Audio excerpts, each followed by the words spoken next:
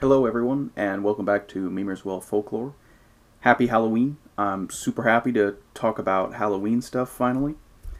Today's source is Halloween Lore, a collection of folklore by Carolyn Emerick. Halloween is a very ancient observance. It was celebrated by the ancient Celtic people as a time when the dead lingered and were closest to the land of the living. It is known in Gaelic as Samhain, which is related to the other Celtic terms for the festival and is perhaps the oldest term we have for it. It is called Halloween in English, being a contracted form of All Hallows' Eve, meaning something to the effect of Holy Night. The Church tried to destroy it for its overt pagan origins by replacing it with All Saints' Day, similar to how Yuletide has slowly been superimposed with Christmas and Imbolc was replaced with Candlemas. But All Saints' Day has never really stuck with the same cultural weight and recognition as Halloween. Halloween is the day that the veil between the living and the dead is lifted and the two worlds are free to intermingle. Because of this, on the day, honoring your ancestors and warding away malicious spirits was customary. In Ireland, the Druids would pour out libations for the dead, a libation being a sort of offering for a spirit in the form of a liquid, typically an alcoholic beverage such as mead or wine. The jack-o'-lantern served that latter purpose of protecting the home from evil spirits. Your home is protected by the spirit of the lantern. That is what it means. A jack is simply a spirit, and that is where Jack Frost gets his name. He's the spirit of the frost.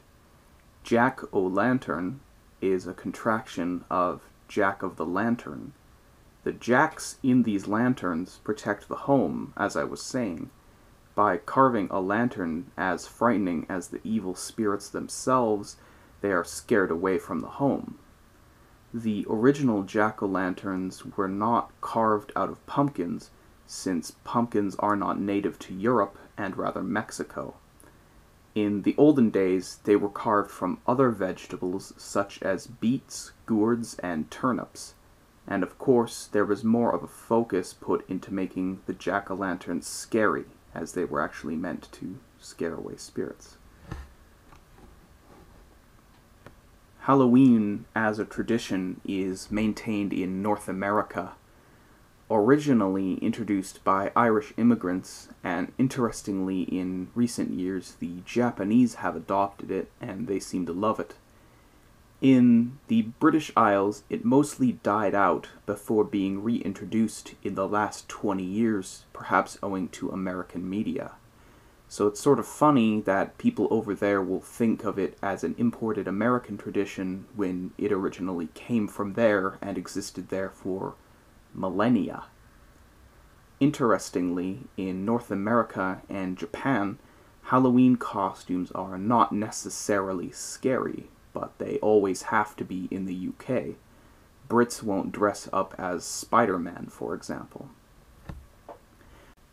Trick-or-treating is related to Christmas caroling and wassailing. There used to be more customs that involved going door to door.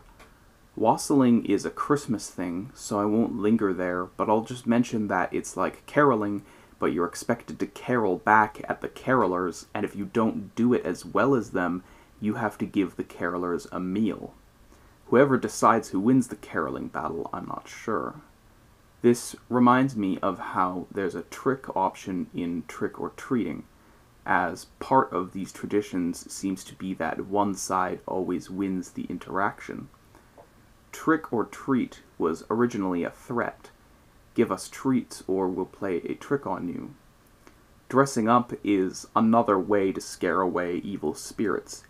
Imitation of a spirit by dressing up is a very universal and ancient tradition.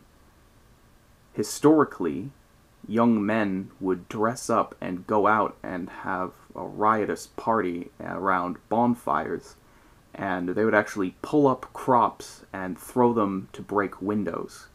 If you pulled a plant and it was straight, then your future partner would be straight or healthy in mind and body. Young women had a similar tradition where they would gather near the churchyard and perhaps the wraith of their future husband would come to them. Given the riotous nature of these nights and the fact that there was a focus on future lovers for both boys and girls, I would guess, though I do not know, that the young men and women would intermingle. There are ancient festivals related to Halloween that are still observed in the UK, such as Hoptuna on the Isle of Man. Traditionally, Halloween was a time to cull the weaker farm animals that won't make it through the winter, so that the strong ones have more food. The animals that remained were brought inside to be protected from the cold and the evil spirits that came out at the time. Whenever you kill a bunch of animals, there is also naturally a feast, so this was a time of feasting and celebration.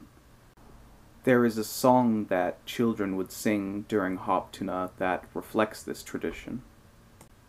This is old Hollantide night, Hoptuna, the moon shines bright, tra-la-la, cock of the hens, Hoptuna, supper of the heifer, tra-la-la. Which heifer shall we kill, Hoptuna, the little speckled heifer, tra-la-la. This is reminiscent to trick-or-treating rhymes that used to be said by children during the last century.